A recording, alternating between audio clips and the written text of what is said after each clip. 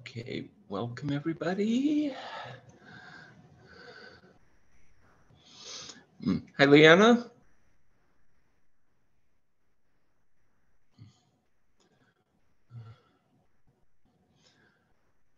Okay, give a few minutes for everyone to join us. Good morning. I'm sorry, I was muted. Oh no, that's okay. I had mute all on my end. Oh, right. So that way I don't have to do whack-a-mole as we're doing the presentation for any place, anyone that needs to be muted. Robin will be right there. Okay. Still letting folks in, so. Just excuse me. I think I'm overdressed. It's very hot here, so I'm gonna just. Okay, no problem. Sorry. Advantage of being inside when you're presenting. Yeah, good morning, everybody.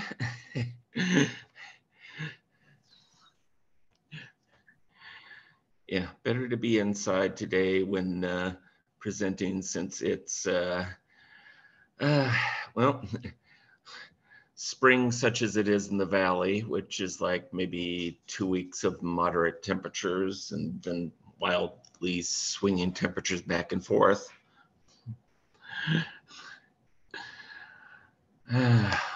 Always fun.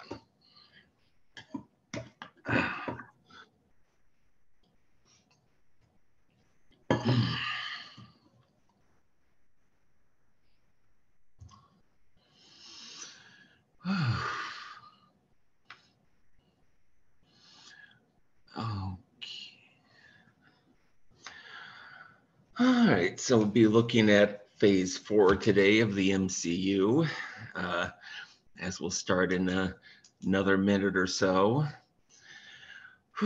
And the unifying themes of phase 4, but also a number of the problems that beset phase 4, because there were indeed some that afflicted the MCU on a level that really hasn't been seen before. But hopefully they're on the way to correcting it. At least one can hope so. The infamous echo. Hi. Hello again. Okay, reduce the sound a little bit, so hopefully that cuts out the echo. Aside from the my imitation echo. Oh. Yeah. I see the Batman shirt. That could be Batman could be a whole comic book universe to himself, considering how many different incarnations of Batman there have been. What is your favorite Batman? Ooh, oh, that's tough. Probably on equal level, Michael Keaton and the Christian Bale. From the actors, although Ben Affleck would be probably a close third. I do think the Christian Bale version made it more serious, like almost like a tragic character. Yeah, it was certainly, it's not tragic because it doesn't end in tragedy, but just that the mode, it was tragic mode. The noble, orphaned. So, I mean, there's some elements of the tragic hero. It certainly was darker than, say, the two Michael Keaton movies. Although, yeah, well, the Michael Keaton movies were distinct in their flavoring. I mean, it's, you know, Tim Burton after all, who is, very, very unique. But I in his, understand that Michael Keaton is coming back. Yeah, he's doing a guest role in the upcoming Flash movie in June. And they're advertising the holy heck out of Michael Keaton because Ezra Miller is not exactly the person they want to be putting front and center with all of the antics and issues that they have had accounting for Ezra's gender identification, as they prefer to be called they, them. Of course, he might not. Yeah, he may be lucky to have a career after The Flash is done. They're not going to do anything before the movie, but afterwards, I think he's going to be saying farewell. And of course, we'll see what happens with Jonathan Majors as Kang. That's still developing. Although that's one of those things that's not within Marvel Studios' control in terms of what's going on with that. And are you looking forward to the Joker sequel, yeah, that Lady Gaga? Yeah, being that could be interesting. Yeah, she should be. That should be a lot of fun with the Joker, especially because since that one's in an entirely separate Elseworlds universe, you don't have to worry about any studio interference, monkeying with it, and so forth. Which God knows with DC has been a continuous problem. Of course, even Marvel in Phase 4 had suffered from studio decisions. So welcome everyone to our examination of Phase 4 and the themes that run through it. So setting the stage, Phase 4 was by far Marvel's most ambitious stage, according to my count, where there were a total of 17 different productions during the course of Phase 4, ranging from, early, mid 2020, 2021 with WandaVision to Guardians of the Galaxy Holiday Special, which is pretty much almost equal to the total amount of movies they made for phases 1, 2, and 3. So setting the stage for Phase 4, of course, Phase 3 wound up with Spider-Man, the Spider-Man movie where his identity got exposed and so forth. And then the COVID hit. So that pretty much delayed everything and created a number of issues with the productions in terms of how much people could work, how many people could work on set, etc.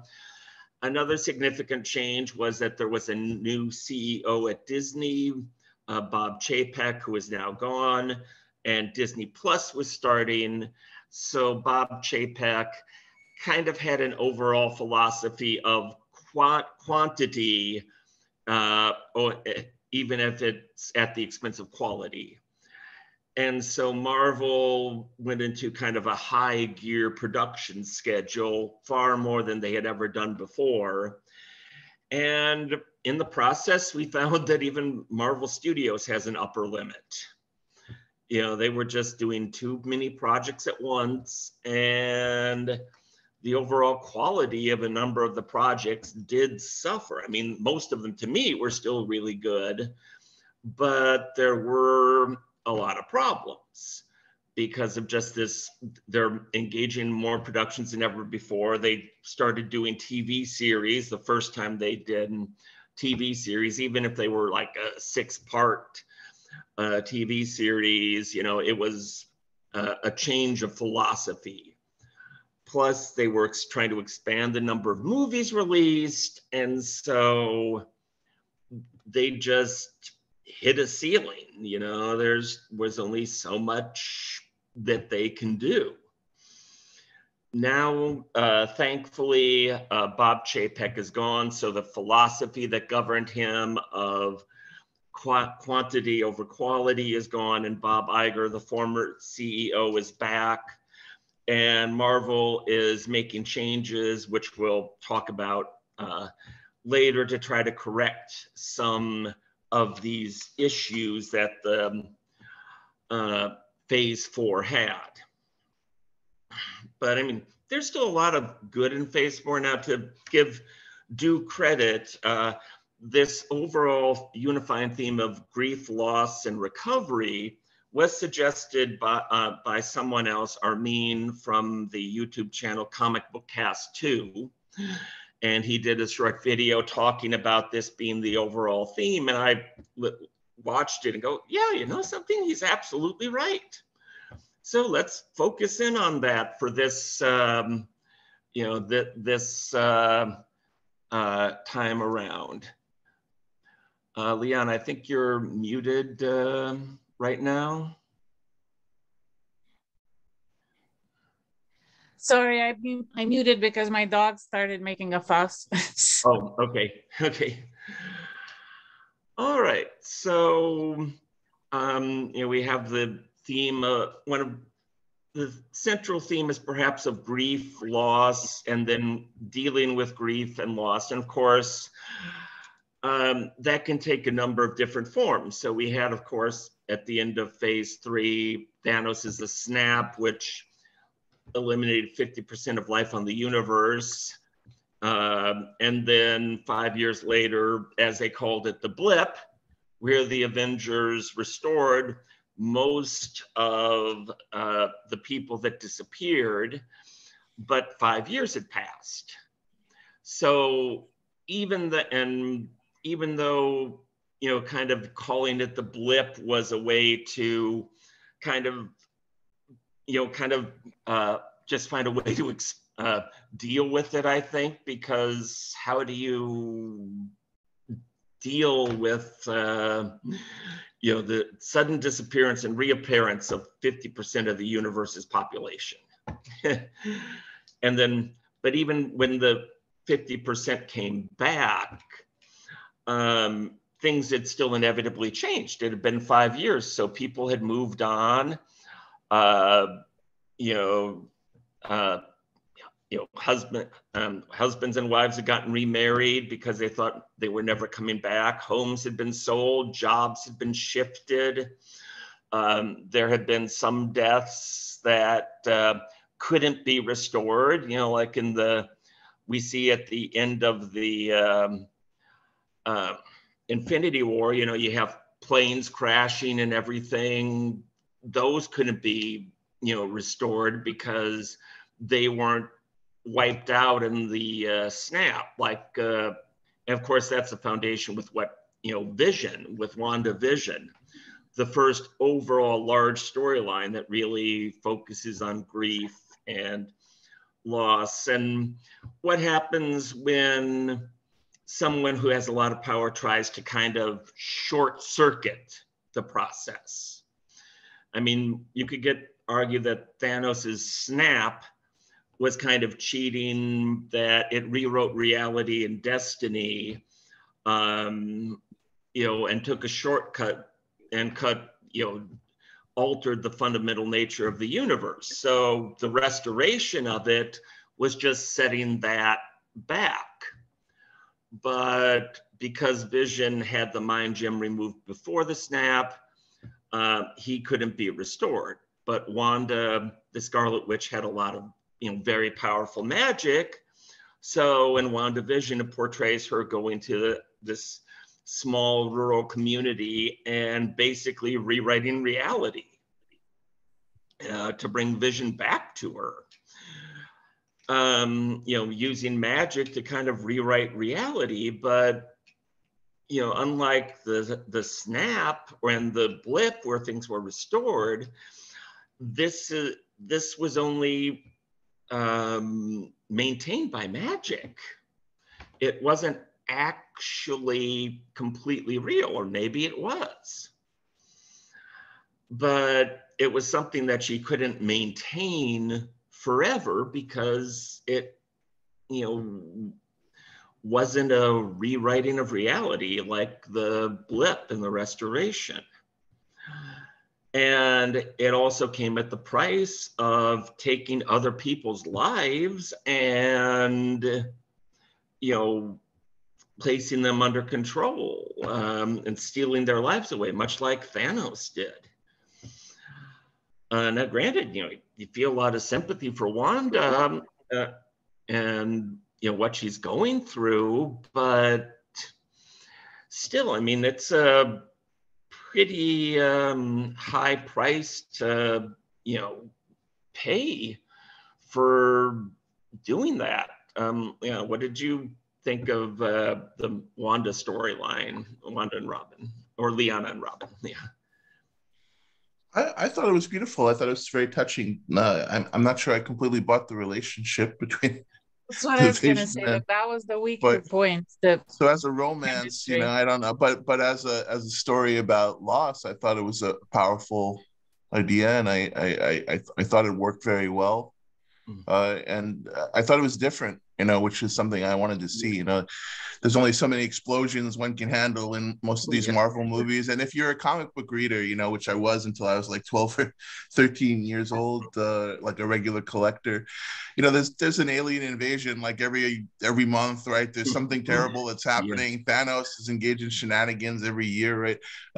So I think that the idea that these movies have tried to talk about something that's very human and very relatable, like loss and just dealing with the tragedy of missing people in your lives, especially given everything we've been going through in the real world.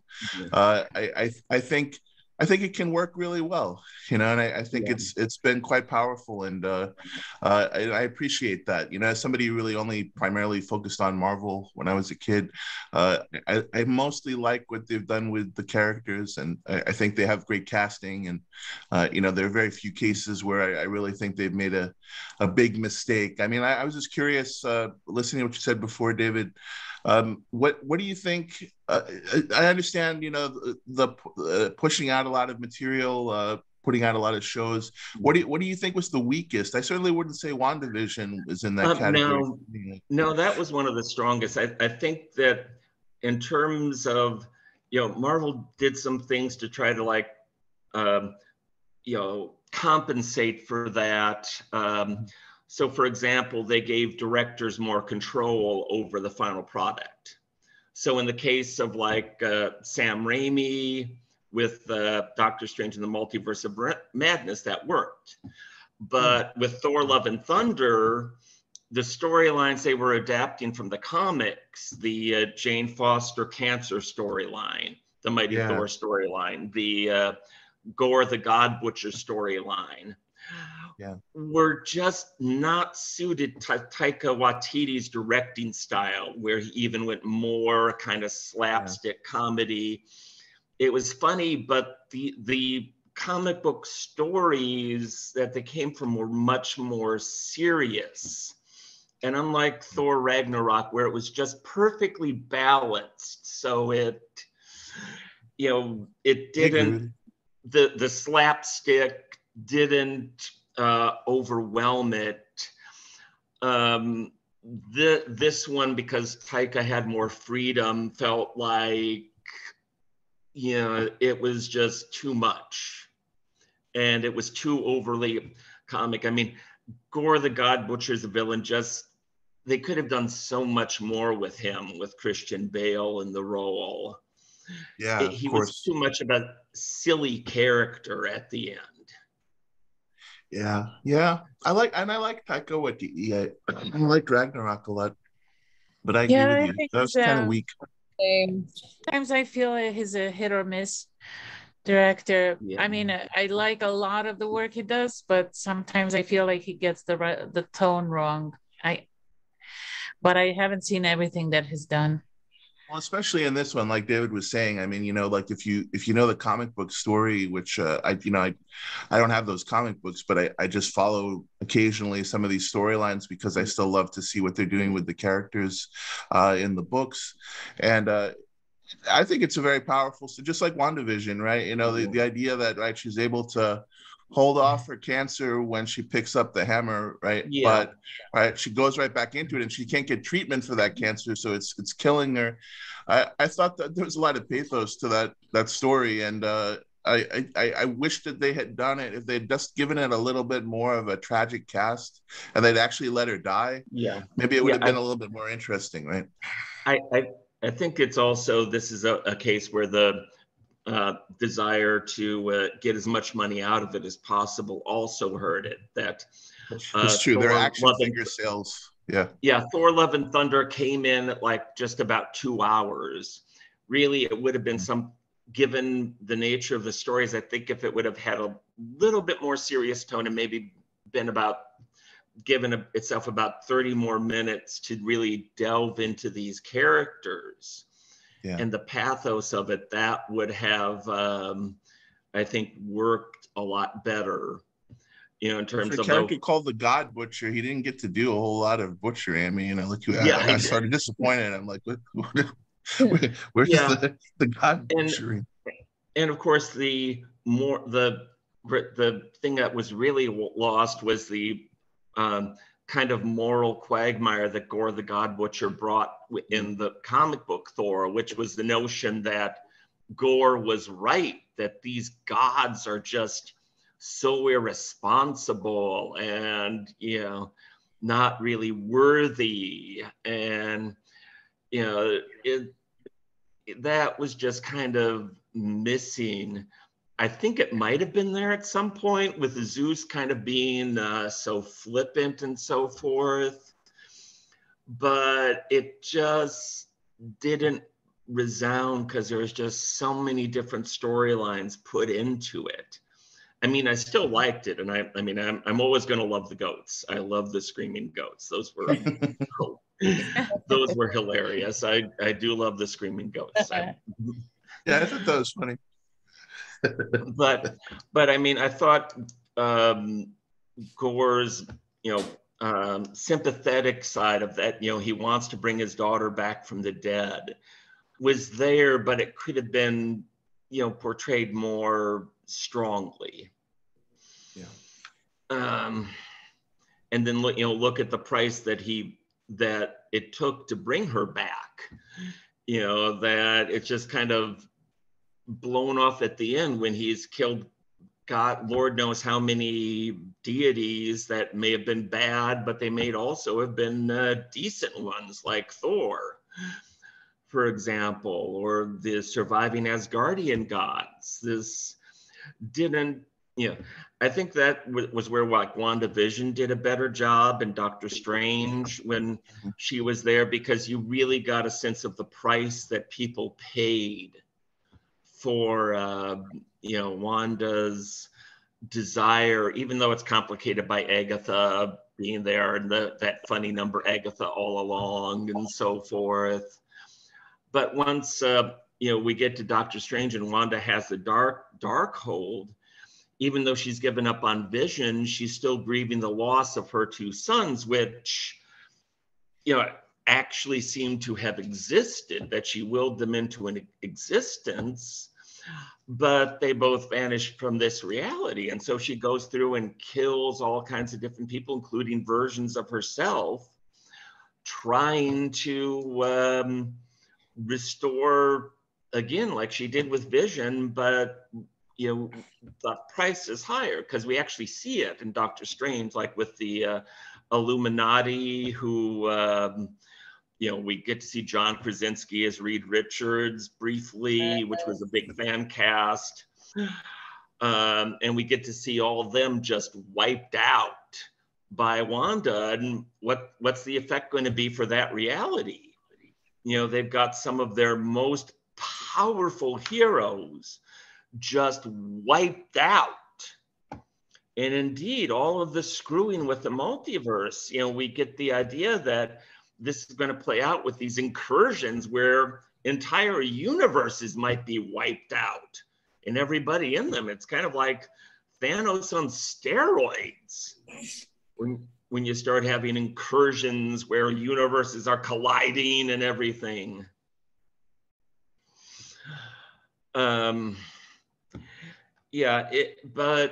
we also see the hope of recovery, because at the end, Wanda does come back to herself, helping to destroy the Darkhold, even at the apparent cost of her own life, which, of course, she's going to be back. So, it's not permanent, but there was some redemption and recovery there, but still it was a very, very high price to pay. How many potential wizards and sorcerers did she kill when she attacked that temple where they were training all the different wizards and so forth. Yeah, that was a grim scene. Yeah. But I think I like how they always kill all of the multiversal versions of these characters who seem to like go down in like 5 seconds, right? But in the real in the movies, it's almost impossible to kill any of them. That's the value of the multiverse, right? Well, of course, they don't have time to play it out long term, like. Well, of course, right. Was trying to say something. Oh, I'm sorry. Natalia, you were saying? Oh yeah, because it was like, it would count like how many, like same with the multiverse, like it would like also like count that how many times that not only have you like killed this version of like the other version of like, let's say the Avengers, or like the new version of like Spider-Man, or like any of these characters, like all that I'm saying, like you have no one has no idea or like no count that this is something that's gonna happen like in the next phase. And I know you guys were like talking about like Jonathan like Mayers is Kang. There was like many outlets and like saying that, okay, if someone was like, let's say Marvel was going to like replace him, people have been like dying for like an actor that had like good intentions. But in my personal belief, if they were going to like replace Jonathan as Kang, I would say that I would pick between John Boyega, who was known for being Finn in the Star Wars. Yeah, he was good. And then another one would have to be Danielle Kaluuya. I know he good from like Nope and Get Out, which were like Jordan Peele. Right. Yeah. And these movies, like they talk about like really like intense like topics like racial and like there's like paranormal things, but like it's illusioned by like these critical topics, like just with like, racial issues, and I do love that. And we're definitely that's definitely going to be part of it. Like even the very second series, of course, was Falcon and the Winter Soldier, and there are a bunch of doofuses out there who are like so far right that they just view everything from a woke lens, and any story that has to deal with racial issues is automatically just woke, which is ridiculous. I mean, there are very badly told stories about racism, like some of the CW shows where they just would create a show that starred a diverse cast and then just throw it to the wolves and not do anything with it, like Black Lightning or Batwoman or Naomi or any of these shows that they just kind of, it was like, I call it like token representation. They would create the shows, but then there's no support for them. There's no connection to the main Arrowverse, for example. And so it was just like, it's a wasted opportunity. You have this chance for diverse heroes, but in a lot of other cases, with John Boyega, he could have had a much bigger role in the last two Star Wars films, and he just kind of got sidelined. It would have been nice to see him have a more bigger bigger role. Now, maybe the story was overly complex and they realized after The Force Awakens that, wait, we got too many balls being juggled in the air. And so that was a significant It's because they made the story more focused more on Rey, who was the equivalent of Luke somehow, and I guess they wanted her to stand out more. Yeah, and they were also upset with. Oh, go ahead. We also have to factor in, of course, the passing away of Carrie Fisher in the midst of the most recent trilogy. That certainly changed. That necessitated a lot of different changes with it, and so there was that, again, outside factors like with Jonathan Majors. I think although one of the strengths of Marvel's stories is like with the multiverse line with like Jonathan Majors, and I hope he's cleared and stays as Kang because he's a great actor.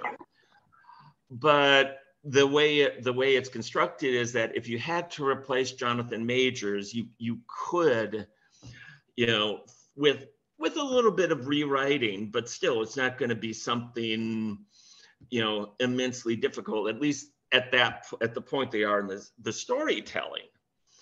But I would definitely replace Jonathan Majors with some other African-American actor or actors, maybe as an insurance policy, so you don't have all of your everything riding on one person. Maybe you cast 4 or 5 different African-American actors as the main variants of Kang, like Rama Tut, Immortus, everything that we saw at the end of Ant-Man and the Wasp: Quantumania. That way, if God forbid something happens with anybody else, you don't have to, you don't have to recast, you can just move somebody else fairly easily into the other one of the other variants. It's not all dependent on one person. But like with Falcon and the Winter Soldier, I loved how that really tackled both personal and racial issues that both Falcon and Bucky were dealing with, of course, the loss of Steve Rogers, Captain America, but they were also both dealing with their past, and their future, with Bucky having to deal with his past as the Soviet assassin, the Winter Soldier, and what he was going to do in the future, given that he does have the super soldier formula, but that he hurt a lot of people in the past. How do you atone for that?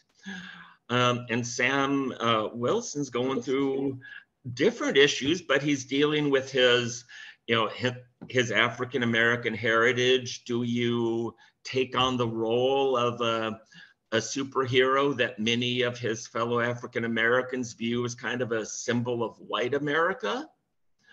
And of course, we have the inclusion of the comic book story, the Red, Right, and Truth, where we had the African-American Captain America from the 1950s, who was, really, suffered under the experiment and got hidden away and treated extremely badly. But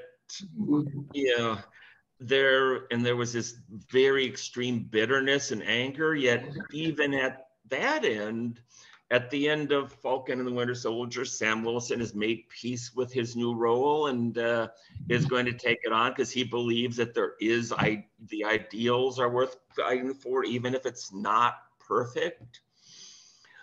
That things have to change, as he says, and that fantastic monologue that he has at the end, which is some of the best issue-driven dialogue or that I've seen. It was just brilliantly done. He finds a way to pay honor and acknowledge the contribution of the African-American Captain America from the 1950s.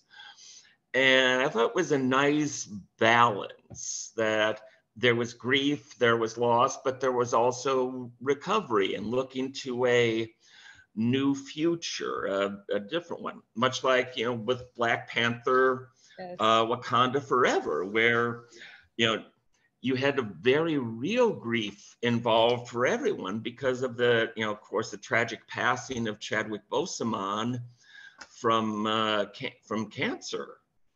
And so I'm really glad they didn't just replace the actor. I mean, I think he deserved, because there was so much mourning. I remember all the kids who were burying their toy or something, and they had funerals. And I think the only way to deal with that was to incorporate his death into the movie.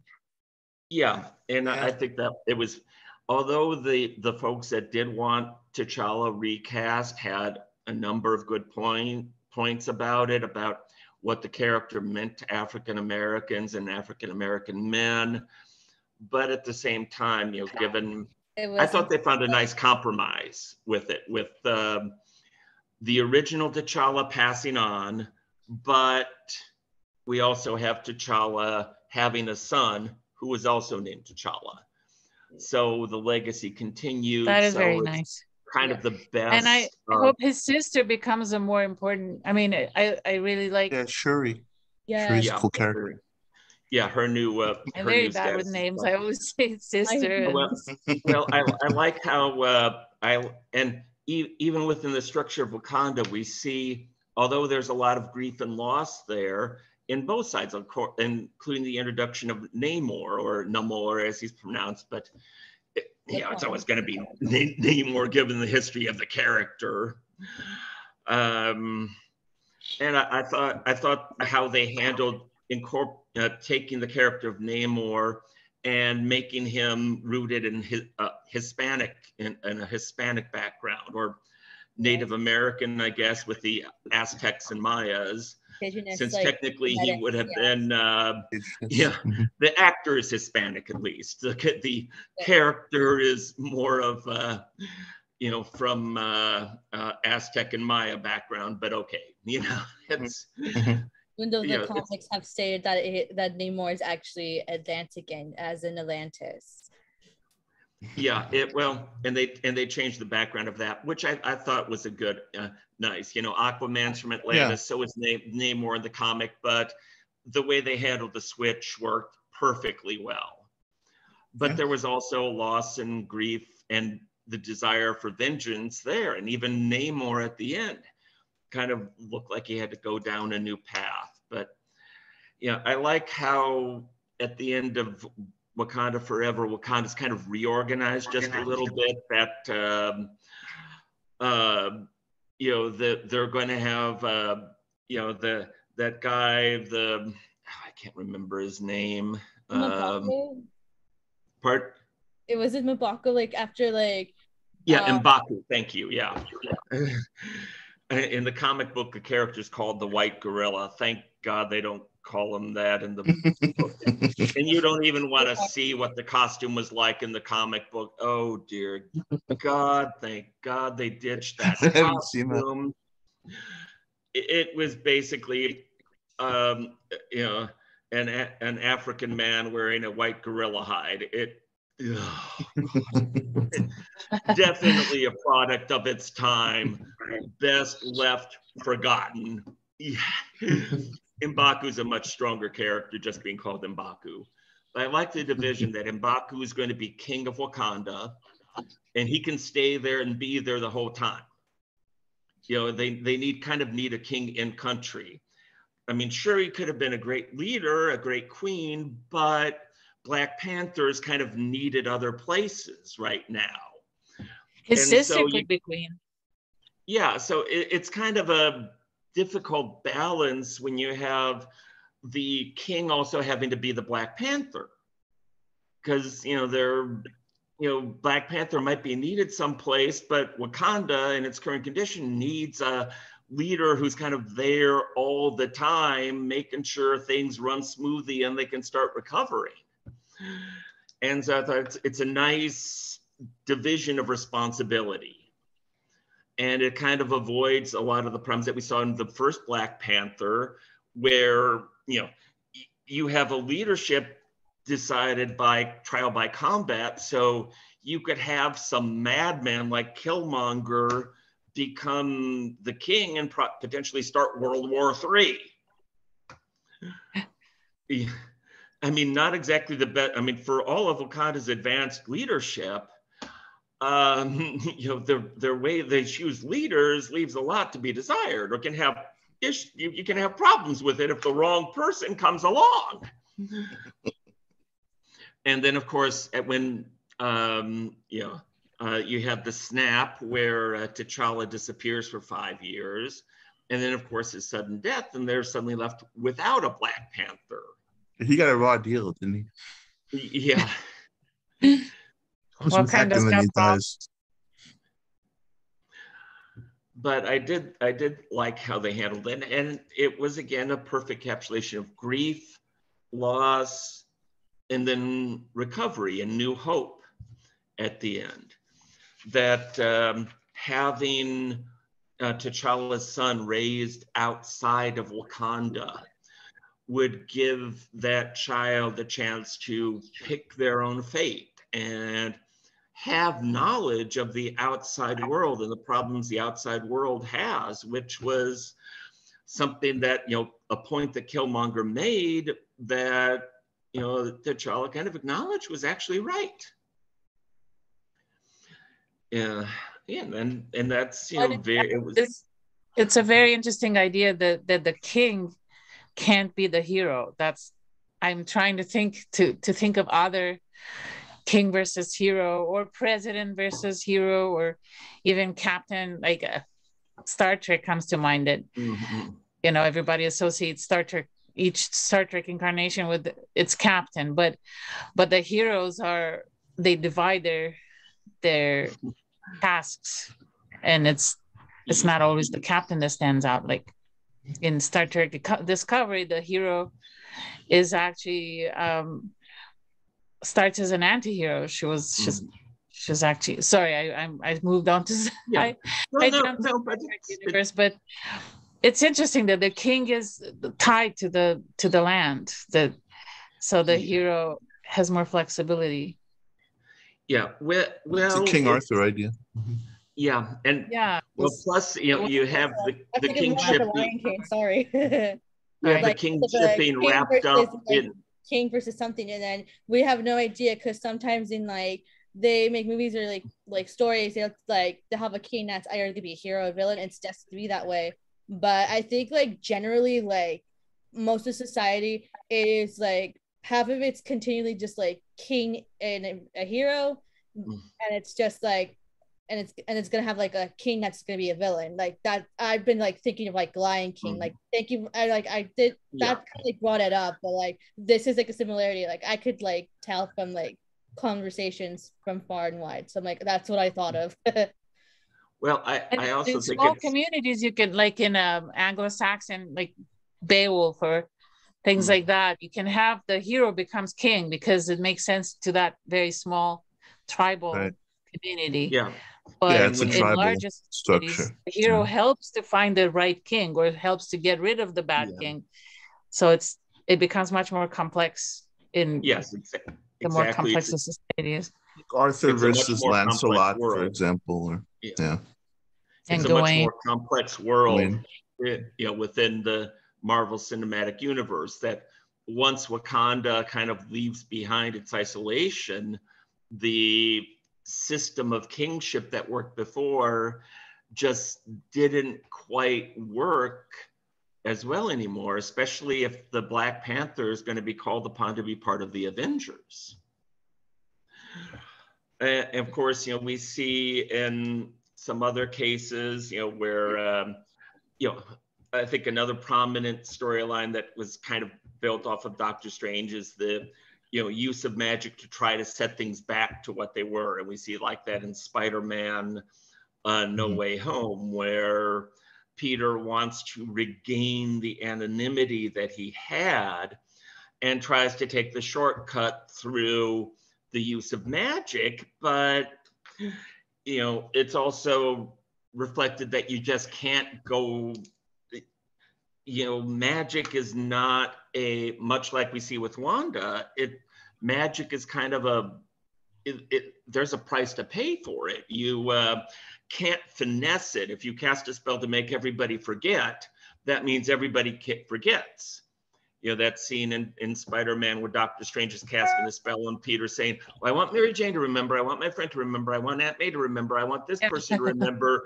And it just screws everything up because magic doesn't operate with that kind of finesse. It's a overall blanket solution. There's not the finesse to kind of go, oh, well, okay, Aunt May will remember, and this person, Mary Jane will remember, and yeah, that's not how it works. And of course, that leads to the attempt to shortcut, much as did with Wanda, and or with Shang-Chi when the Mandarin tries to resurrect his wife by gathering all these magic items, and whoever gets in the way, God help them. That results in even more death and destruction, trying to just change what's happened in an unnatural fashion. That just doesn't, leads to more problems and perhaps even greater loss. And for Peter, it's kind of the loss of everything, that was close to him. I mean, that, sure, he, met two other Peter Parkers, and, that was one of the great things about that movie, seeing Tobey Maguire and Andrew Garfield again in those roles. Yeah, but that was really cool. It was also heartbreaking when we see the loss of Aunt May, as well as that was a complete surprise. I mean, that was brilliant storytelling. Everybody, anybody who knows Spider-Man's origins, like, okay, it's going to be Uncle Ben, but there's no Uncle Ben. And never once do you have in like the comics that Aunt May dies and stays dead permanently. So it was just like, whoa. And that was definitely a devastating emotional blow. Plus, Peter having to, but we also see the ability to recover and the willingness to make more sacrifices when Peter basically says, well, if you can't forget about Spider-Man, forget about me. And, I love that scene with Doctor Strange where he says, I'm not sure that I don't think I want to, because he admires Peter so much for being willing to make that sacrifice of his own identity. But, even though everybody's forgotten him, he's still there. So there's hope to build a new future, from the ashes of the old one. Mary Jane doesn't remember who he is, but a relationship can be reestablished. So, there's hope for a new beginning there. And again, that was just like Shang-Chi, there's the loss there that in running away from his father and reuniting with them, the father of, the Mandarin ends up being lost, but Shang-Chi can look forward to perhaps a brighter future. And perhaps an organization that was used for bad may now be used for good.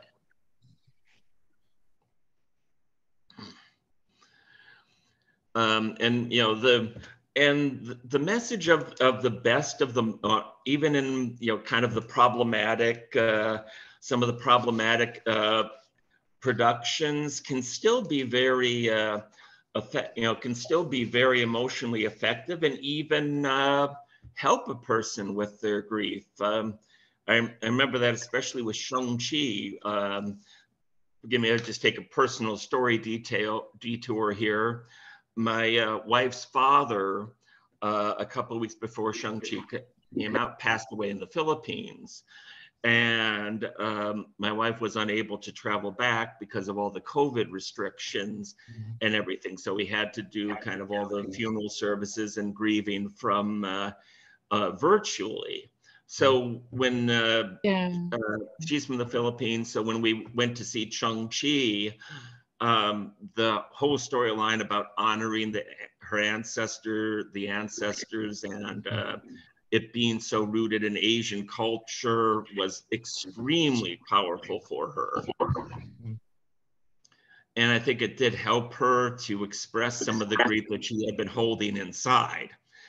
I mean, I know people in the audience must have been wondering, what's this woman doing bawling so damn loudly in one of the front rows? But, you know, that was, it was a scene that was emotionally effective and especially meant something to her. Unfortunately, didn't have an alligator version of someone to make us laugh like in Loki season 1. What do you think of Loki? I mean, because this trend of isolating one character or two characters and making a whole show, I think sometimes it's a very good way to, to create, to go. Sorry, what am I trying to say? Basically, to give depth to a character that they don't have the time or space in a movie to do. Yeah.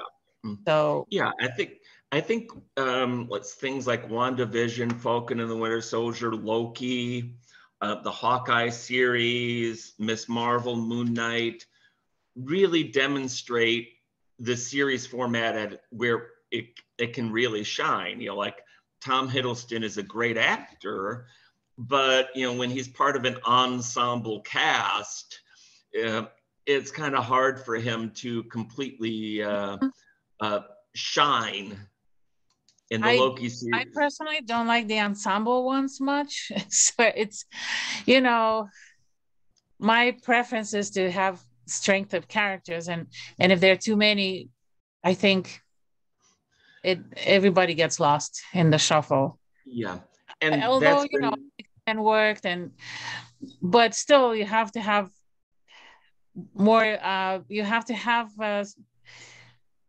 time to create character. Last week we were talking about Walking Dead versus Last of Us, and I was praising Last of Us for focusing for doing more building of character, and X-Men, they had several movies to be able to develop the character. So character development, it has to be done somehow. You can't just drop all the characters in there and hope that.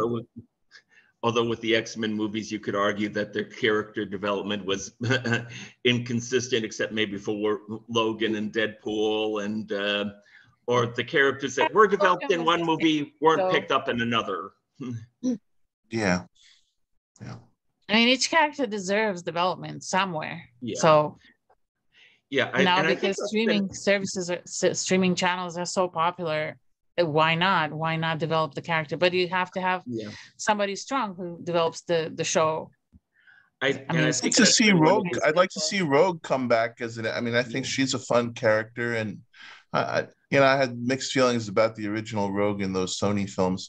So I'm curious what they do with these X-Men characters when they reboot them. Well, and I don't know why they the Kree Skrull War, which is what allegedly, right, David? That's what they're going to focus on.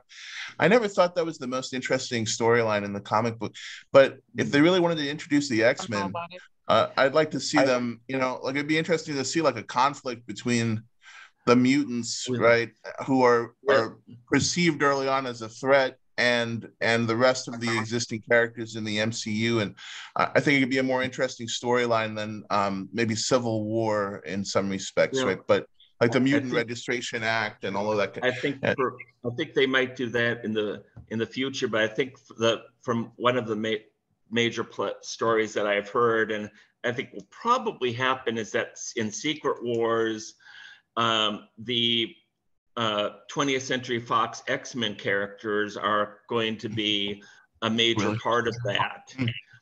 And there was speculation that the main conflict within the movies may come down to the MCU, the regular MCU characters versus the X-Men characters from the Fox universe, who are trying to preserve their reality.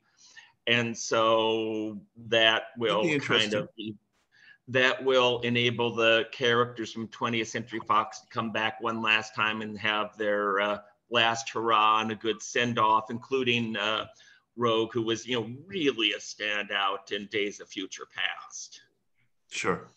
And hopefully she comes back, that same actress comes back and and takes up the role in Secret Wars. It'll be nice to see Hugh Jackman in Deadpool 3, for example. Yeah. But didn't he say he was done with it? But I think he's coming back. I think one of the issues that the MCU has had is that so many of their individual movies have ended up being huge ensemble casts. Especially when you start like getting into Doctor Strange, although I think that was really good. But more like Thor: Love and Thunder, it was like this ensemble group, and that just kind of gets overwhelming. So I think it's good they're taking a step back and slowing things down, and they're going to use the TV shows and do more individual specials like Werewolf by Night and Guardians of the Galaxy Holiday Special, which both worked, I thought, very, very well, with a much tighter story, a much more focused story. And just, you don't see any other characters from the MCU, for example, in Werewolf by Night, other than new ones. And so that really helped it focus, and the writing could be much more focused on it. I mean, and, they're also going to, not be tied down to any exact episode count, which, was like one of the issues with She-Hulk, where some of those middle episodes felt like, come on, guys, did we really need this episode in there? I mean, I liked it overall. Sometimes it just felt like the middle dragged a lot. I thought maybe it would have been better if 6 episodes instead of 9. I wanted to say one more thing because it just came to mind as we were talking about the ensemble movies and the issues with why is it overwhelming. And I just realized that with X-Men, from the very beginning, it was an ensemble story, and each character had one specific task, like you blow up stuff, you see through things, you do this, you do that.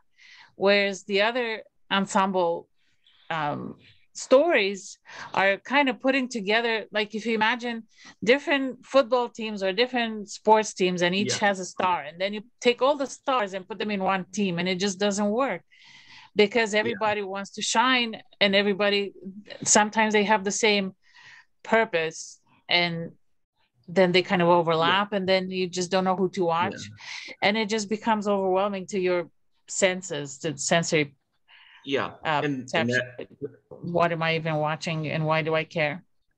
And that's one of the kind of the fundamental differences in the characters. The X-Men were always introduced as a team, as they're mutants, so they're all unified by that. The Fantastic Four is a family.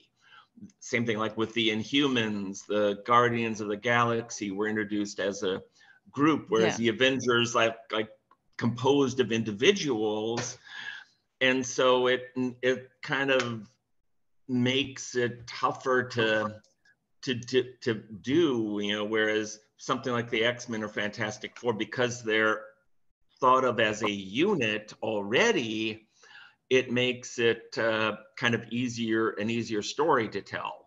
And like I said, each of the X-Men had their own separate, unique powers and their own unique role. And almost like a ship, like a Star Trek comes to mind, because that's a contained world or community where everybody has a task to do. And this one is the engineer, this one is this. But when you put together heroes, it's even in Greek mythology, it wouldn't work that way. If you put Theseus with Hercules and with each of the heroes, who would be the hero? There would be too many. So I think they need to think through first of all, their relationships have to work. They have to have chemistry, and they have to have a rationale for liking or not liking each other. They have to have some history together, like Loki and Thor have history together. But Thor and, pick another one, Captain Marvel. Captain Marvel or Iron Man, or why would they even? How would they interact? I don't even know. I can't. Each of them would they just have no chemistry because they don't have a history together, and you don't understand how their relationship works. Could they be friends because they do the same thing? Would they be enemies? There would be, of course, an ego kind of power struggle. And that's why some of those, at least show the power struggle, which they showed a little bit, but it's hard to create an ensemble piece.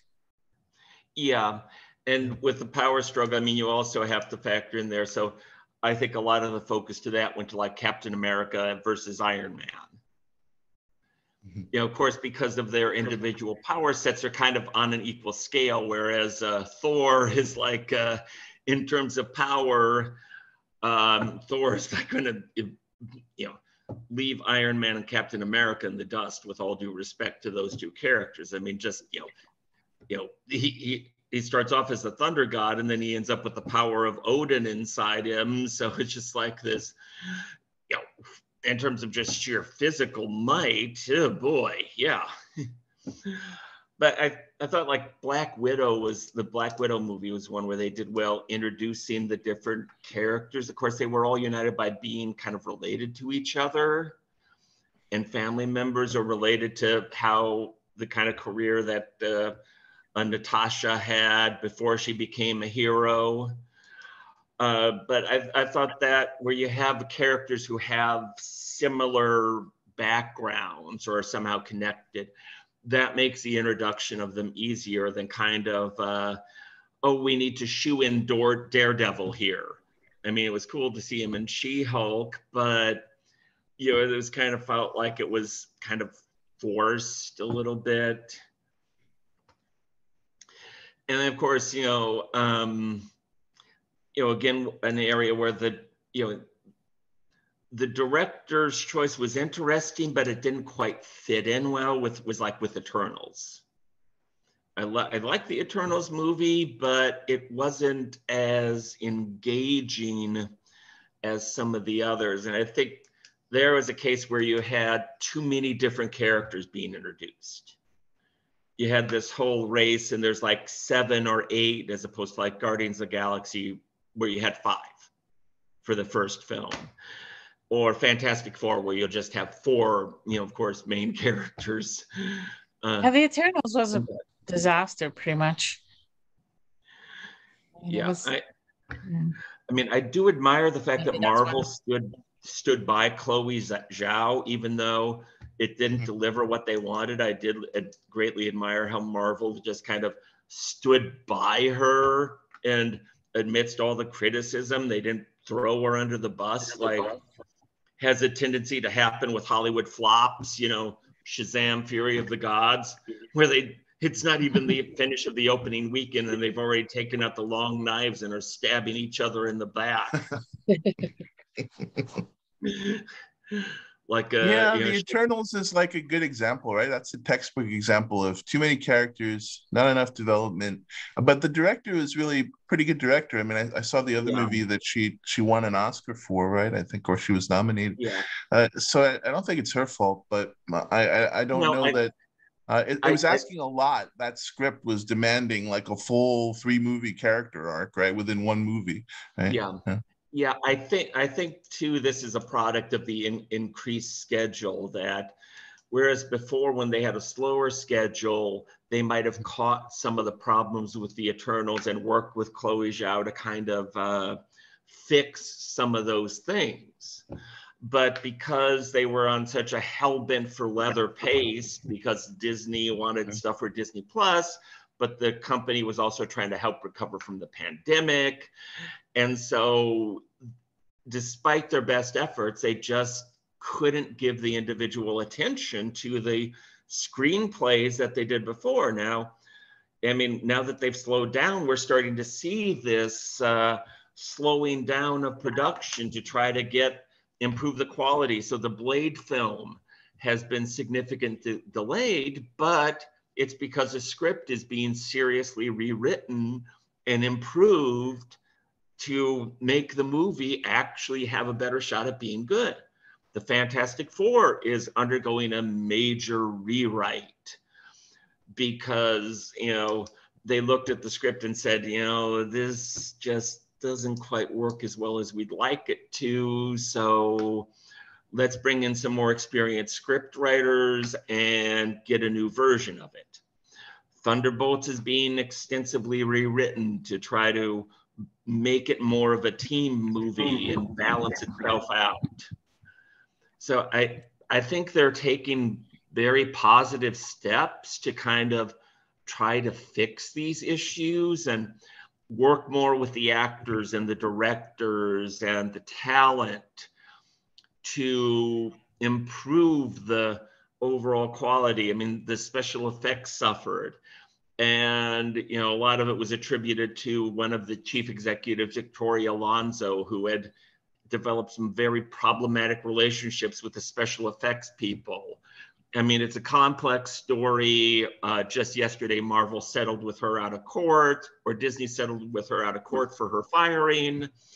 So she got a nice chunk of change for that. But again, hopefully they can, slowing down the pace, will get us back to the higher level of quality. And I think that's going to be, what really, because, one of the things I'll give Marvel credit for is that a lot of studios, when there's problems, they just go, who cares? Let's just keep on going. Even if this movie doesn't work, well, we got 2 that'll coming out that'll make us money. But, quality schmality. But now we have a studio that when they did run into problems, they actually try to take care of it. Now, it might not always work perfectly, and there could still be some bumps in the road, like Ant-Man and the Wasp, Quantumania, that just didn't feel right. Like they were, again, trying to do too much. And, rather than Ant-Man being the main character in his family, there was so much time devoted to Kang, which was, Jonathan Majors was great in it, but it sacrificed what made the first 2 movies so fun for, kind of go in a different direction the third one. It was good to take the shot and be very ambitious, but it didn't quite hit the landing. I kind of wonder if there would have been a changeover in leadership sooner, if Ant-Man and the Wasp could have been helped significantly with taking a little bit more time. But there's some films that it's just they were already done, so you can't redo everything. And certainly with whatever happens with Jonathan Majors, it could be some heavy redoing of, I think the only thing that might have to be a major revision if things get really, really bad would be Loki season 2. But I did think Hawkeye worked very well. I thought that was well balanced. Oh, okay. Mm-hmm. And I thought it was fun, right? I think that's like the ideal for like one of these superhero shows, right? It was sort of light, but there was character development. It was fun. Yeah. It was interesting. It explored, right, Hawkeye's character a little bit, right? It introduced that new character effectively. Echo, yeah. Echo was cool. I'm curious, like, there are things. So obviously, I want to see Doctor Doom. Like somebody was just commenting on it. Yeah, I want to see Doctor Doom's introduction. I'm curious about how they're going to handle the darker characters. One of the characters that I liked, although now it's become a little bit problematic, is the Punisher, right? I was kind of disgusted to see people on January 6th wearing those Punisher logos and just like Captain America or what. But how are they going to handle a character that's as dark as the Punisher? Moon Knight, of course, in the comic book is a lot more disturbing than he was represented in the show. I mean, I hope they keep the edge of some of these characters without necessarily making them very violent, but Well, I think I mean, of course, Disney Plus now has an adults only level to it. And they're going to be R-rated movies. But from what I understand with the Punisher, one of the ideas I've heard is that they'll kind of have the Punisher be doing more with the supernatural side of things. So, for example, you can have the Punisher blowing away all kinds of monsters that have like green goo coming out of them. And it doesn't have quite the same effect as a Punisher mowing down a whole bunch of mobsters. Yeah, that seems like it would be kind of lame, but like, I mean, if you remember Daredevil season 2, I thought, that was an amazing, like it's a really ugly, incredibly violent sequence right in the prison, but I thought it managed to capture, more than most action sequences in these movies. It captured the kind of capacity for violence that character has. The Punisher's an anti-hero, right? He's not really meant to be seen as a straight heroic figure. So it'll be interesting to see what they do, if they can do it in an interesting way with the Punisher. I know that he's associated with the Hand right now and all this. I don't know much about that storyline. It seems kind of silly, but I don't know enough about it. Yeah, the it was a fascinating character. I mean, he was introduced originally in Amazing Spider-Man early on, just kind of as a villain. And because he was going after kind of like other criminals, because of the high level of crime in the 1970s, he kind of became a reflection of that like desire character of somebody who would go out and do something about it. About these crimes that the justice system was just, in the eyes of many, failing to do. Ironically, it seems like we're back to that time again, that in a lot of cities, the clock seems to have gone full circle, and we're back to that era of high crime where political officials and prosecutors in so many cases just kind of turn away and turn a blind eye to what's going on, which, of course, it wouldn't surprise that. Well, the 70s were pretty bad. I mean, I'm from New York. New York City in the 70s really was. There were a lot of homicides. But if we compared New York, not even to the 70s, but New York today to New York in the 1990s, there's no comparison, right? I mean, this idea that there was a post-pandemic surge of violence, but I'm not so convinced by this fear-mongering that there's a massive crime. Crime has been going up, but I don't know that it's, we don't know why that trend is occurring, and we have to kind of see what the reasons are for it. It's not like it was in the 1970s. I mean, it's not back to the old grindhouse adult bookstores in the middle of Times Square. I don't think it. No. I don't think. God that was forbid still there New in York, the 90s. That was still there in the 80s, right? Yeah. Yeah.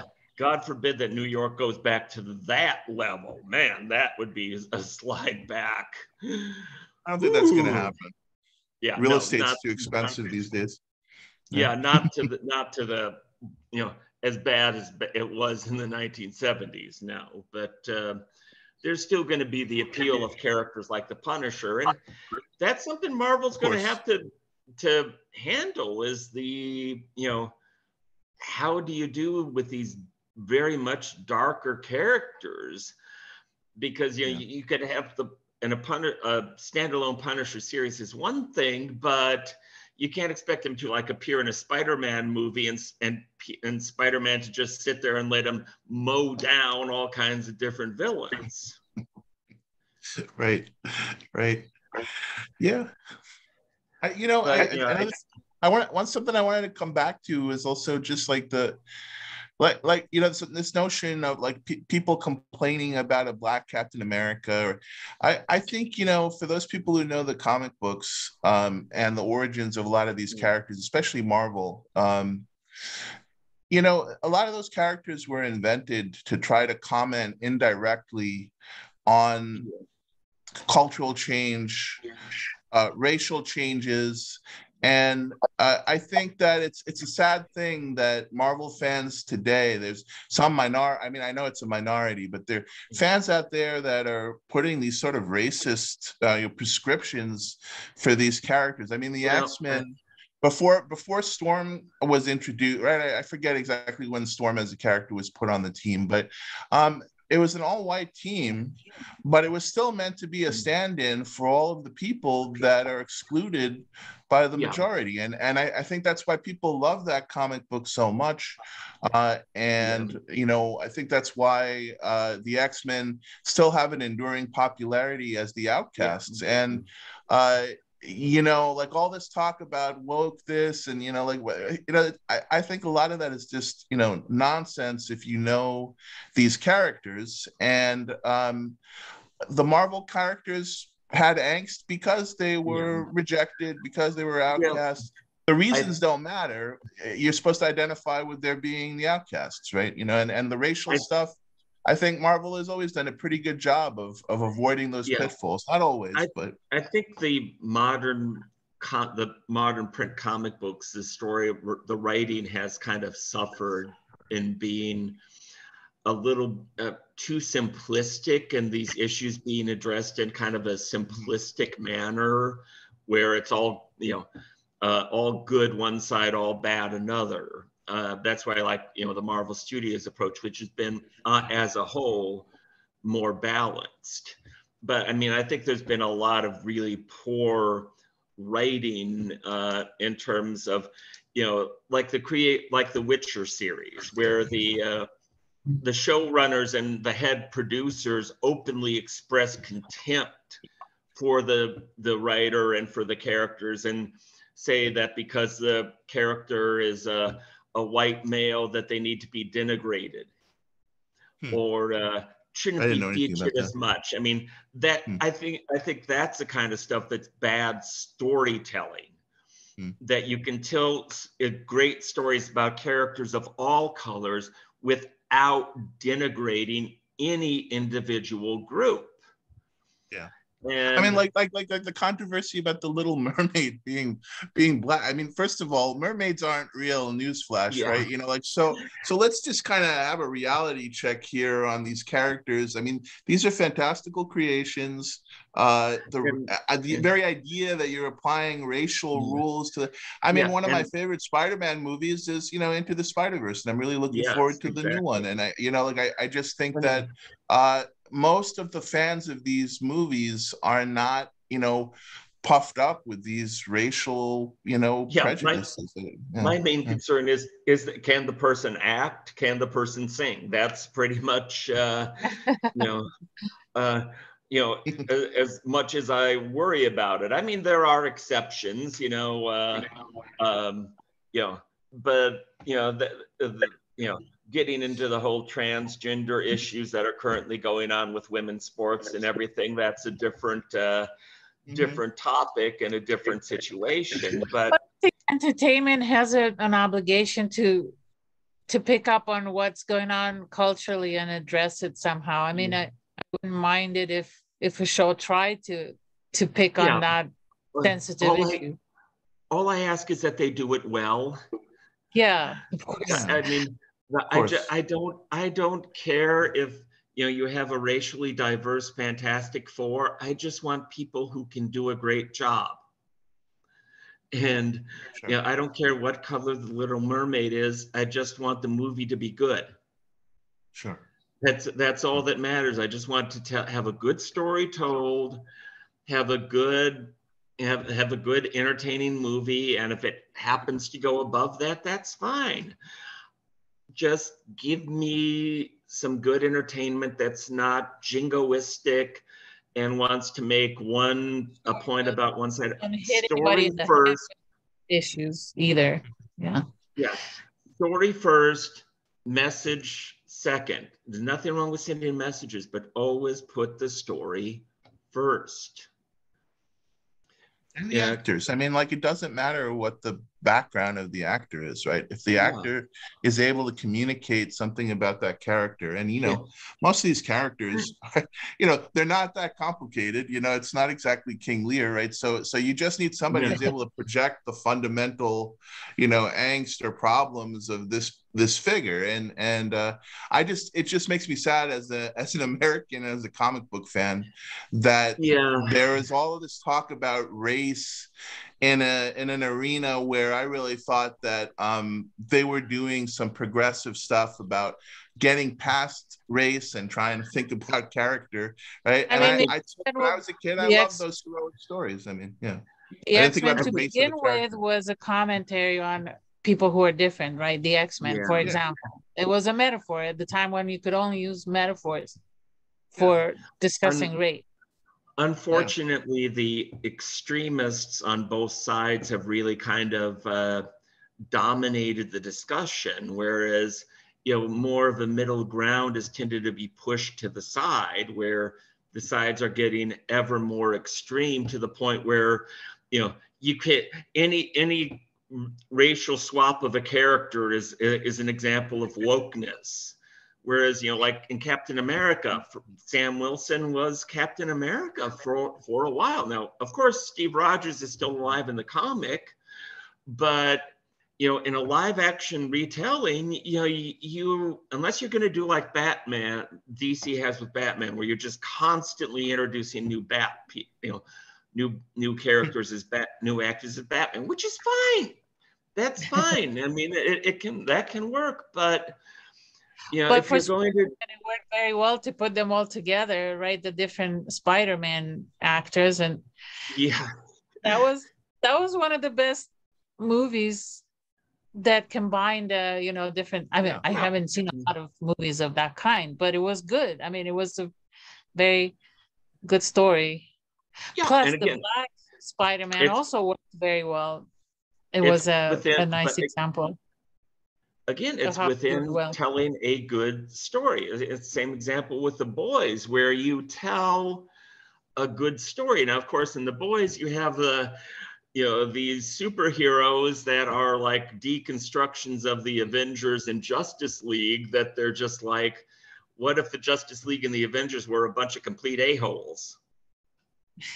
but I mean, and that's why The Boys work. Which in the real world is more likely to be the case than these kind of Boy Scouts and people who always want to get the cat out of the tree. And I mean that's why people like The Boys, right? Because it actually takes characters that are like the Avengers, right, and makes them somewhat more believable. Right? Yeah. Well, and it's also intended to be kind of a comedy, a very dark, twisted comedy. Yeah, it's a black comedy. Sure. And it goes where the other superhero productions won't, where the superheroes are just a bunch of complete douchebags, but that's something that's completely different. Yeah, and again, if you tell the story well, it can work. Good writing is a solution to a lot of these issues, but you've had this philosophy in Hollywood where everybody has to, portray things very simplistically. And there's been too much desire to follow that pathway or to overdo it. Like, I like Star Trek Discovery, for example, but in the 4th season, it was just felt like, oh my God, everybody on this damn ship is playing therapist. It's gone downhill. Right? That season should be just dismissed from the history of Star Trek. I'm sorry. Because it's not because it's woke. It's just like terribly written. It's more like watching as the world turns. Everyone's giving each other hugs. And, I don't have any patience for it. Just paint by numbers. Every episode, every single episode. Just sad. The first couple of seasons of Discovery were pretty amazing. I thought pretty badass. And it was like the first season. It was like the first season of Next Generation, where. It was just like bad writing. At least it was a novelty at that time, but now it's just why bother just to have a season? Well, and the Next Generation got better. I mean, once Gene Roddenberry, with all due respect, retired, the quality of the Next Generation skyrocketed. But I mean, the first season, if it wouldn't have been Star Trek, it would have been canceled. But Yeah. like Discovery, did they change the director, the writers, what happened? I Yeah. think that might have been part of the case, but Like it I went think from that, Battlestar Galactica to first season of Next Generation. yeah, they kind of lost their. I thought season 3 was okay, but I think when they kind of First two lost were the that strongest, but mojo where they were, really in something dramatic, um, and they had to, I think, work harder telling the stories in season 1 and 2 because it was set within Star Trek continuity, so you had to work hard to kind of fit it in with everything that was going to happen because you have a certain time scale and you have to explain, well, Mr. Spock has a sister. Why didn't we know about that? So the writing had to be more careful and edgy to compensate for that. And then when they get 900 years later and they have an open field with which to run with and it's no so limitations on storytelling, they may have gotten too relaxed. yeah. You know, Plus, the main going, character now is Captain. I mean, that I think ruined it to some extent because she's more confined to rules and regulations when she was a rebel, and that was yeah. the fun of it. She was always breaking those rules, and now she's always the straight guy, the straight man. Well, the 5th season will be the last, but it looks like the 5th season is going to kind of transfer over to doing more of a Strange New Worlds type, where it's an episodic type rather than kind of this one overarching, we have this one big overarching story. And it looks like Paramount Plus is trying to make changes to it too. We're going to have Star Trek movies now on Paramount Plus that will also be in conjunction with different series. So I think, again, there's going to be, they're retrenching the storylines into a format that will hopefully work better. That's good. Yeah, so maybe studios are following Marvel's example that way, getting themselves entrenched and seeing what's wrong and trying to fix it. I'm still waiting for Janeway to come back. Yeah. Yeah. Well, yeah, I'd like to see her back, not just as a voice character in Prodigy. Yeah, but as an actual, I mean, if you can bring back Picard, you could certainly bring back Cisco and Janeway. I mean, if we're going to bring back captains, let's see what Captain Cisco is up to from Deep Space Nine and Admiral Janeway too. Yeah. Because I mean, it would be fun to see those characters. Amazing. 7 of 9's return was amazing. Yes. Watched that episode yesterday. So I haven't watched all of Picard season 3 yet, but the first 2 episodes, I'm kind of trying to savor it like fine wine, but I just love the. Well, we shouldn't spoil it for you then. With the first 2 episodes, I've really liked where they're going. It feels more like the old Star Trek Next Generation when it was at its best. Definitely amps that up. So you got something to look forward to. Yeah, it's done very well. Won't say more. And I will say I am definitely looking forward to seeing Michelle Yeoh coming back as Empress Georgiou in the Section 31 movie.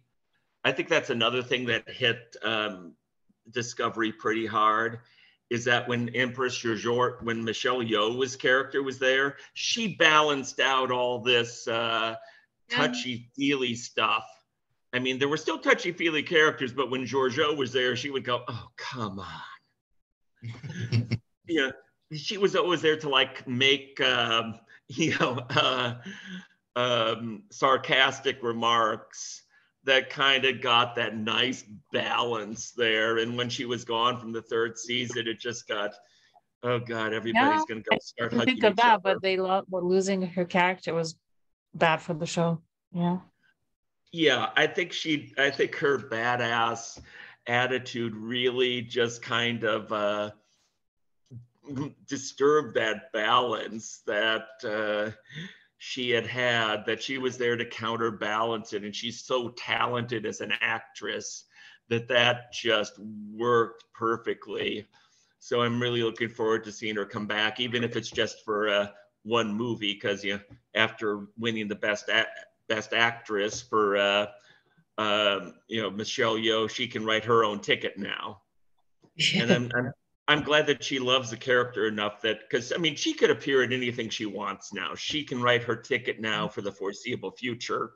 And I really love that she's going to come back to Star Trek and reprise the role. Of course, she plays a badass, so she's got like complete freedom to do whatever she wants to.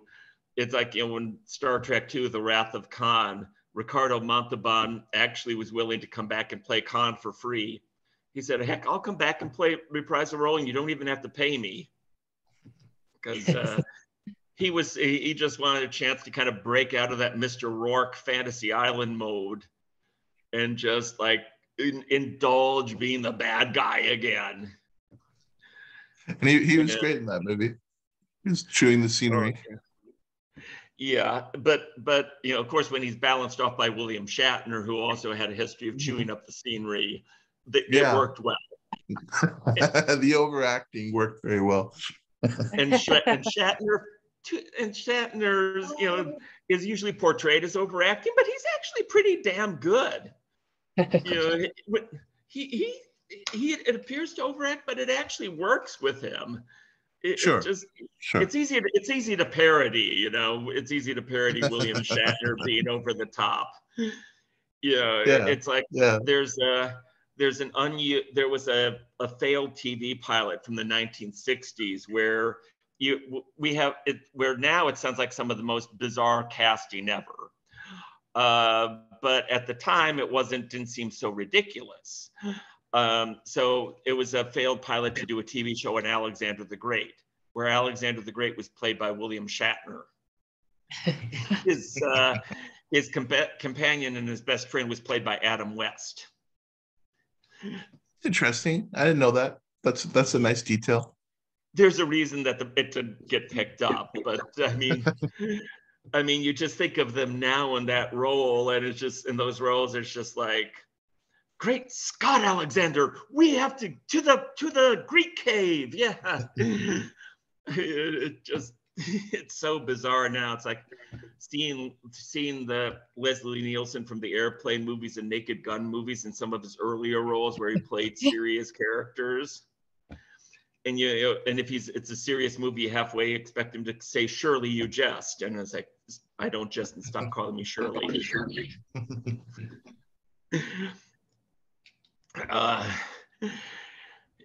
And like I said, I mean, Jonathan Majors, man, I really hope he gets to stay as Kang, because it looks like he could really, really shine as it. But yeah, I don't know if he's beating and choking multiple women. I don't. Yeah. Should he stay in that role? I don't. No. If the stuff is true, or there's multiple accusers, you can't keep him around. I don't want to try him in the court of public opinion. I'd like to see the proof of it.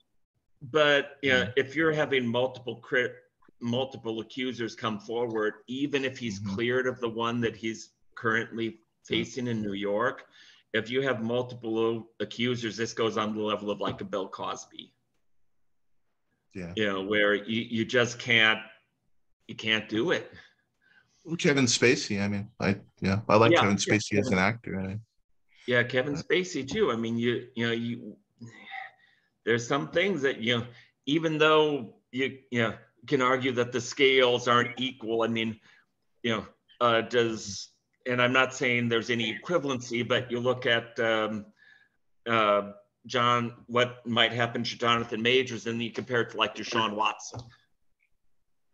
One guy might have his career destroyed. The other one gets a $240 million guaranteed contract. So, I mean, kind of, it's not the same deed, but still, it's pretty significant in terms of what they were doing.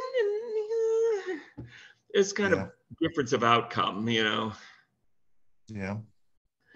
I'm not saying that Jonathan Major should be excused or anything. It's just you people look at it and go, wait, what's going on here?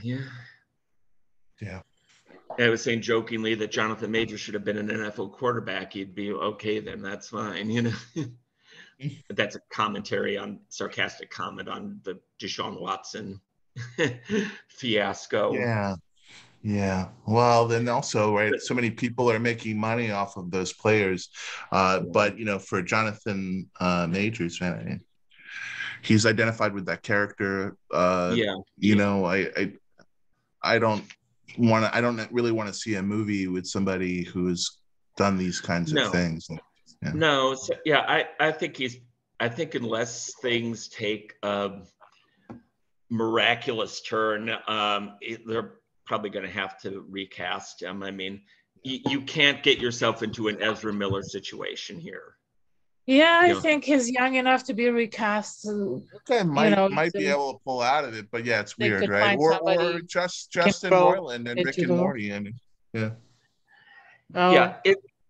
a lot. I think it's going to depend on what happens on his hearing at May 8th. There's just so many different stories going on right now. There's things that are mutually contradictory. There's stuff that makes absolutely no logical sense when you think about it.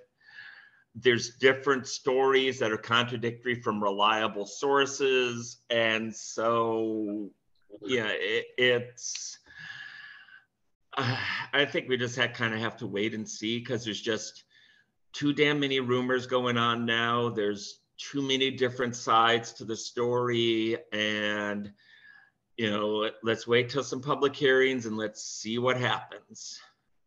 Sure.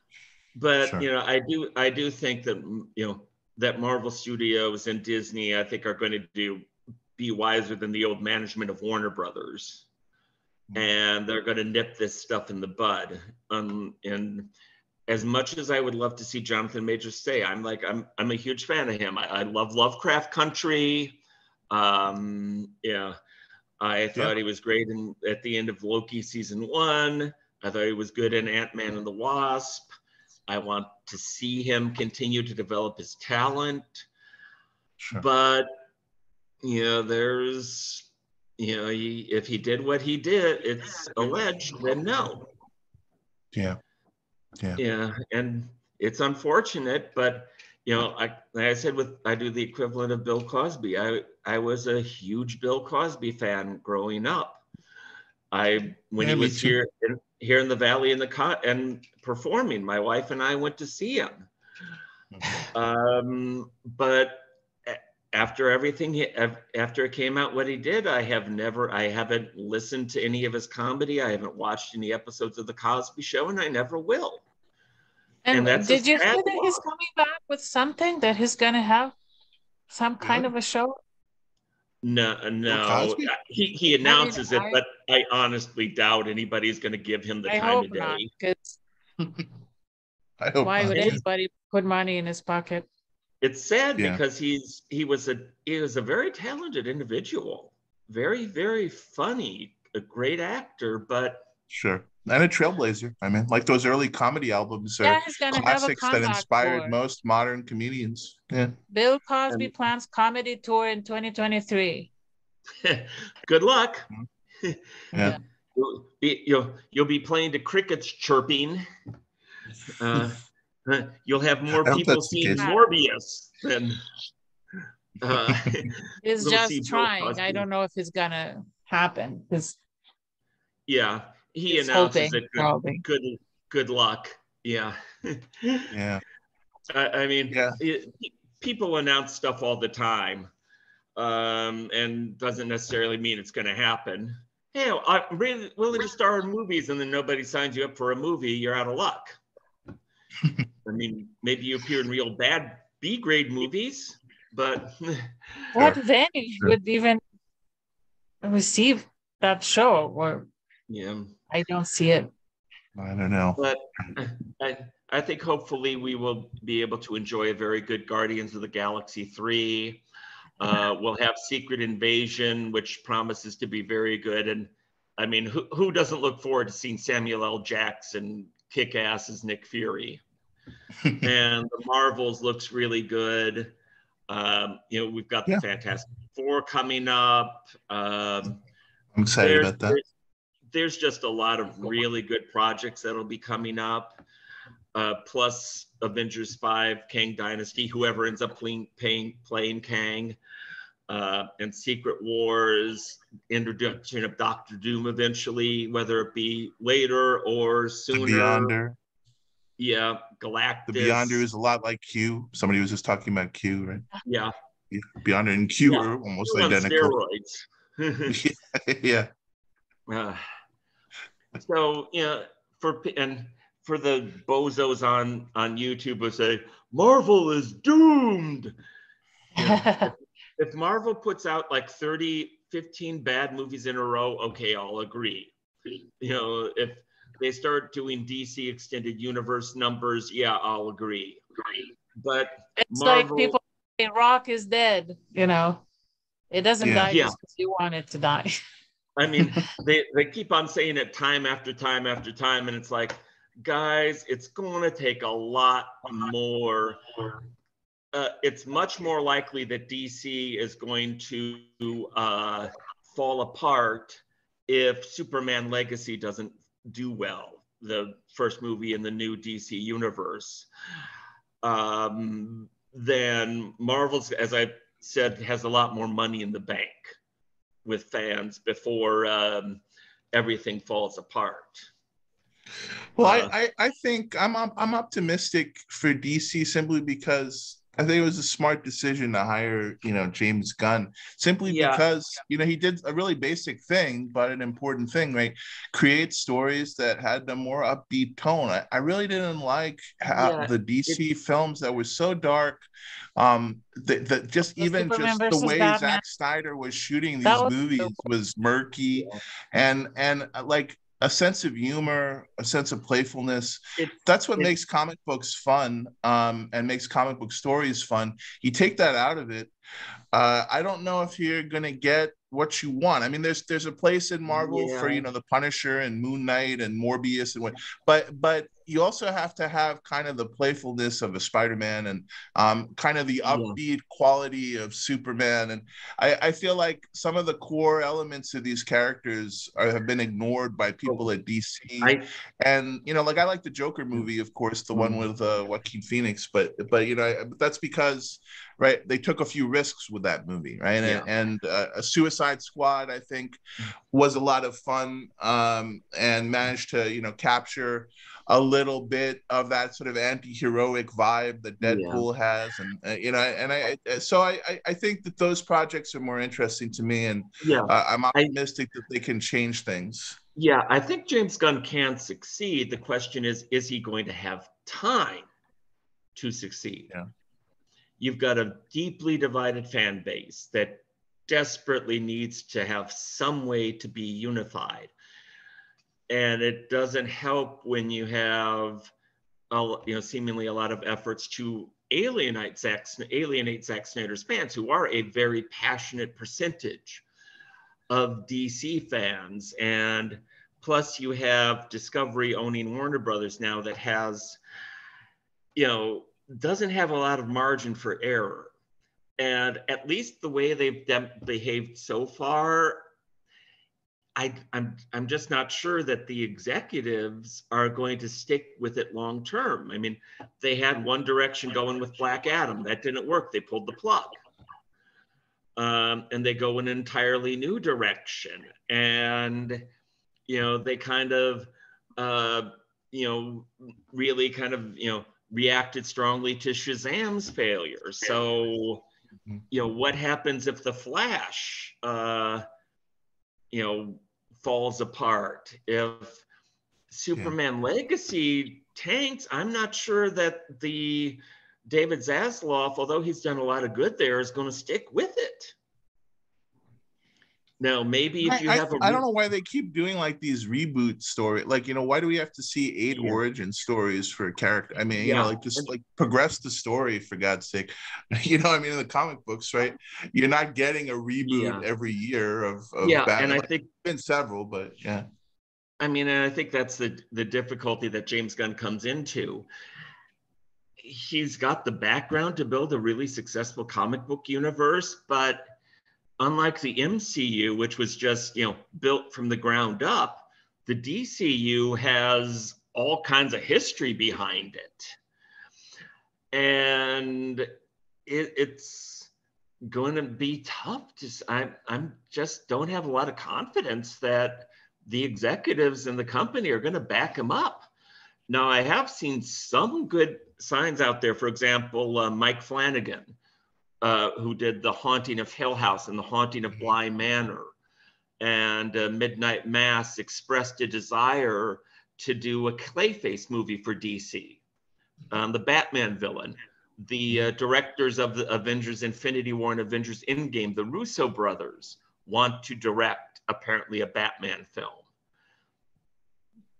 Andy Muschietti, the director of The Flash and the It films, wants to potentially do the next Justice League film. If you have a lineup of really good directors in the hopper, that might give them a little bit more time to work with. If you have, like, even if Superman Legacy doesn't work, if you have Batman the Brave and the Bold directed by the Russo brothers, that can give you that time that you need. But if they don't grab onto it, like I was saying yesterday, if I heard the Russo brothers want to do a Batman film, I'm on the phone to him saying, dude, let's do a deal right now. If I hear Mike Flanagan wants to direct a Clayface movie for the DC universe, I'm on the phone. Hey, Mike, let's make a deal. That's how they did in the animated Harley Quinn show with Clayface. Was pretty funny. But does anyone really want a Clayface movie? Well, if Mike Flanagan wants to do it, of the director of his talent, I guess I'd like to see it. Yeah, I'd like to see it.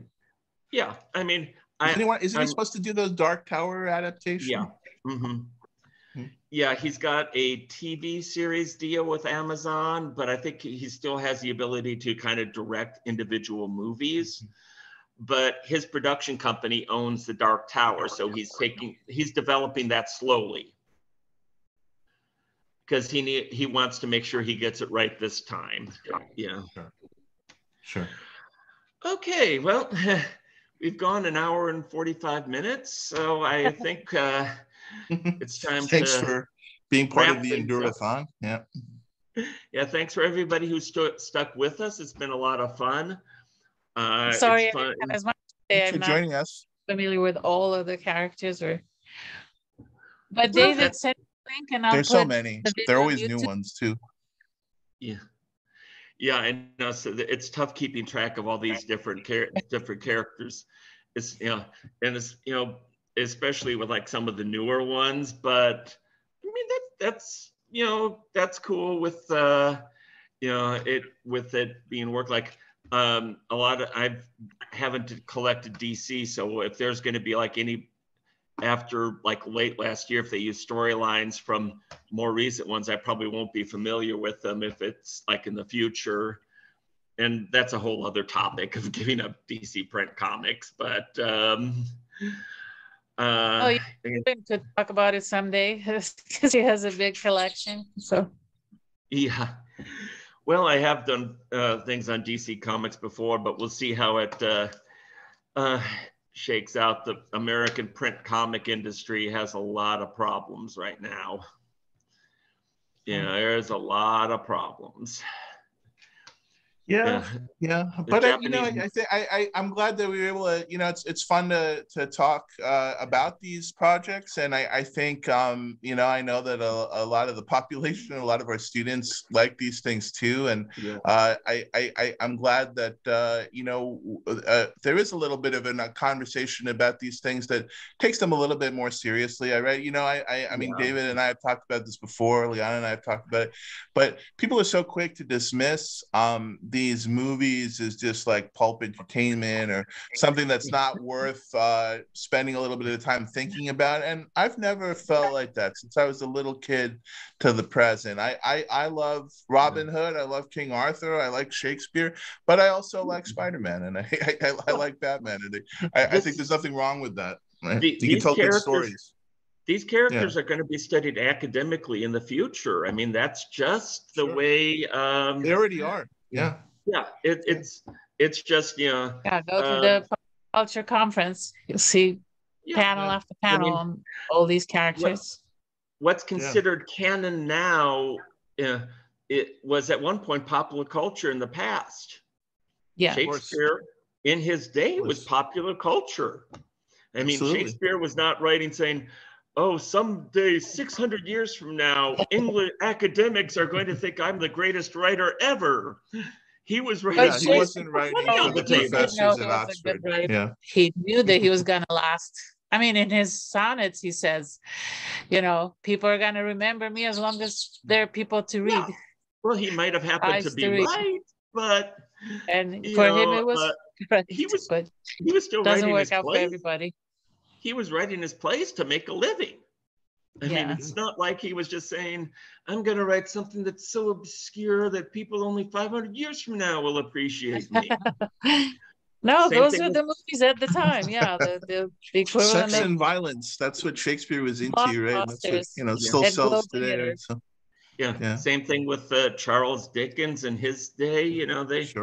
They were publishing to make a living. Weekly and people used to newspaper. pick on Stephen King, but I think people recognize Stephen King, right? Like when we were going to school, David, right? Like if some of my teachers saw me reading Stephen King, they'd be like, "Why are you reading that crap? Like, why don't you read something more?" But I think that I don't love everything from Stephen King, but I think that he's taken seriously. Skilled. Yeah.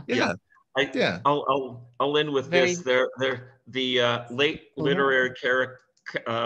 I got this story told to me many years ago about Stephen King and the late literary critic Harold Bloom. That was apparently he was invited to address a bunch of a lot of these highfalutin academic authors who write for academics like Thomas Pynchon and Don DeLillo. And all Big those shots. that kind of focus on academic type audiences. And he was in front of them and he was saying, 100 years from now, nobody will be reading your work. They'll be looking at Stephen King. Ouch. And I would I hope love that's not true. I like those guys. I would have loved to have been a fly on the wall to see the look on their faces when somebody of Don DeLillo, of Harold Bloom's credibility was saying that. I would just to be a fly on the wall. Well, I hope that's not true because I like those authors too. But there's room for Donald Barthelme and Don DeLillo and Pynchon and Stephen King. House of Literature. I think there's all room for all of them. It's just it was also a message to the academics of the world that what's popular culture now is going to become considered great literature in the future. Yeah, and I think only time will tell which ones, but that's the issue is quality. That's what what stands out, what's really good, what communicates with audiences as a film, as a story. There's still standards, right? But the genre, I don't think it matters that much, right? Yeah, and I think the MCU films will stand the test of time. And even Shakespeare had a few dogs in his oh, sure. I don't like Two Gentlemen from Verona, for example. I couldn't get through it. Henry VI, parts 1 through 3, Only the Falstaff parts are cool. For the brilliance of Henry V and Richard III, we then have the 3 parts of Henry VI, which are like the tortures of the damned. I never even read that one. No. I only looked at parts of those. Yeah. Well, hey, it was great seeing everybody. Yep. Thank you for attending. Okay. Well, thank you for Everybody watching. have a great weekend. Yeah, everybody. Thanks for hanging out with us. Right. It's good talking to all of you. Bye. Yep. Good talking. Bye.